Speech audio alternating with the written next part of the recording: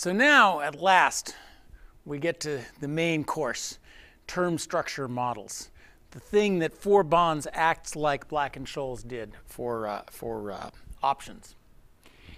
What was wrong with what we had? Well, we need to go beyond the included securities. Our statistical model produced something that looked like this. If the data looked like the blue ones, the three-factor statistical model you saw fits very nicely, but it only fit the included securities. We didn't, what price should we assign to 1.5-year bond? Are you allowed to do that linear interpolation? Maybe, maybe not. There's also no economics in it. Is there no arbitrage? How would you hedge? How would you price term structure options?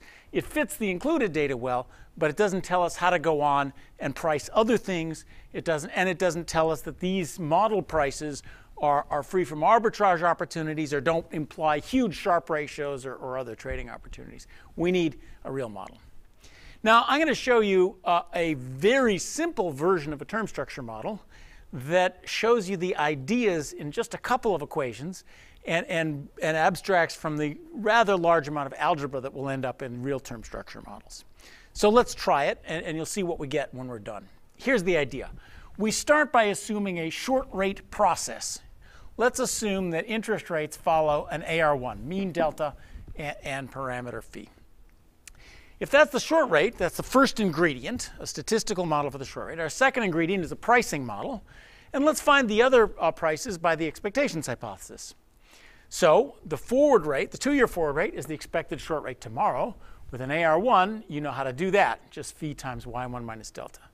The 3-year forward rate is the expected short rate 2 years from now. That's just phi squared, and so on and so forth. So if we have that short rate process, and if we find all other prices with the expectations hypothesis, this is what all the prices should be at any moment. Once you got the forward rates, the yields are easy to find. The yield is just the sum of the forward rates up to that date. Or it's a little more complicated. Instead of phi squared, and phi cubed, you have phi plus phi squared plus phi cubed, and so on and so forth. And you'll see expressions like these as we get to fancier and fancier models. Now that took almost no algebra, but relax and enjoy what you just produced. You produced something pretty amazing. You produced an exact one-factor model of the term structure. The factor here is the short rate, and the loadings are 1, phi squared, phi cubed, and so on and so forth. Right? That acts as a factor. The vector of phis acts as a loading. So we have an exact, it predicts an exact single factor model of the term structure. That's why we started with factor models. Next, we're here to describe the cross-section. What do forward rates look like in a slice at any moment in time? Well, if y1 is above its mean, the forward rates look like this. They decline slowly towards delta. If y1 is below its mean, the forward rates go up like that. So this model can describe term structures that look like that at any moment in time.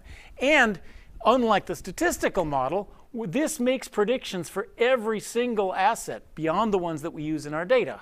You can use a model like this to price things that aren't included in the original data. You can use it to price term structure options as well. You can use it to price anything that you can use the expectations hypothesis on.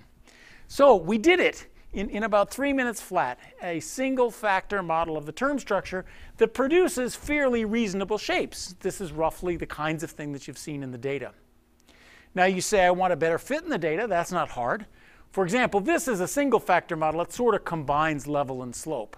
How could we produce a level and slope factor model? How about this one? Let's suppose there's two underlying factors, z, which follows a random walk, and x, which follows an AR1.